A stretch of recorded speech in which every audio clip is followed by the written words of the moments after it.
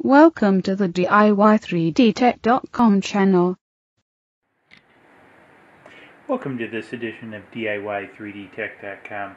In this episode, we're going to take a look at how we can use the slant board method of determining focus to also determine feed rates for new pieces of material.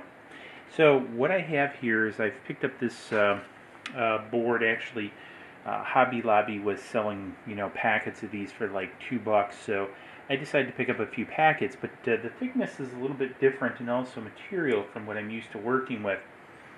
So if I take the micrometer and I look at it, it's about a little over 4 millimeters in thickness, where I'm used to working with about 3.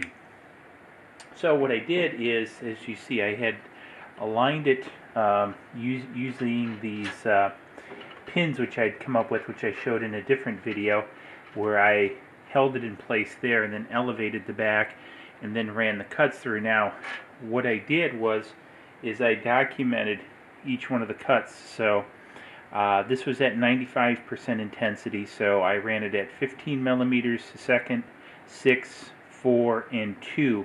Now I think a couple things you'll notice here is as I went up in intensity, the separation in from out of focus, in focus, out of focus definitely stood up. Now this is a little anomaly. They got caught at the end here because I was so far over, and so I had to board it here, but you kind of get the idea is it was way out of focus anyway. So what also is interesting is on the back side of the board is that basically the 4 and the 2, so this is the 2 and this is the 4, actually started to cut through the board, and which is really interesting is the 4 actually cut through a little bit better than the 2, so that was definitely worth note.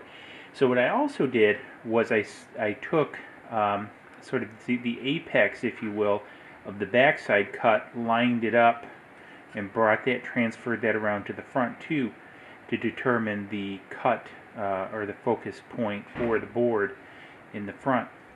So with this, I've determined that the height of the board is optimized at 13/32 of an inch, and then basically my optimal feed rate for this board is about 4 millimeters a second at this. So utilizing this, I can calculate basically what my feed should be versus my intensity and also my optimal focal point. So basically what I'll now do is set my pins basically at so the material is raised up 13/32, and again, as I showed in the prior video, basically what I'll do is take the scale, move the scale down to 13/32 down here, and then use that to measure up in the scale from my pins. So get that set.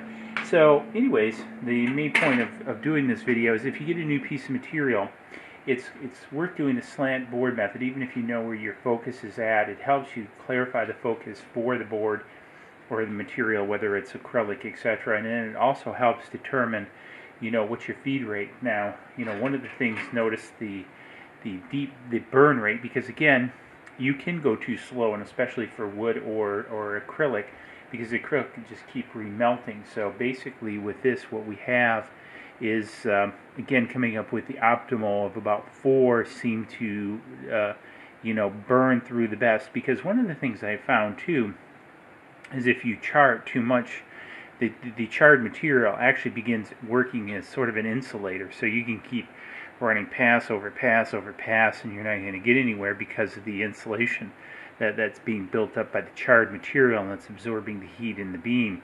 Now you can turn up your air a little bit. Now I used constant air settings on all of these, and that's probably something else that you want to mess with a little bit too, because the air is going to blow out this channel and remove some of the charred material. So be a little bit careful with that too, because that can be a little bit of a fire issue in the evacuation of the fumes. So again, a little bit of safety first there, but anyways, I guess long story short, this is kind of an effective way of determining speeds and feeds for new materials. So hopefully this helped. If it did, hey, give it a thumbs up. and subscribe to the channel. We'll be doing more videos like this on different materials and different tricks and tips. Cheers.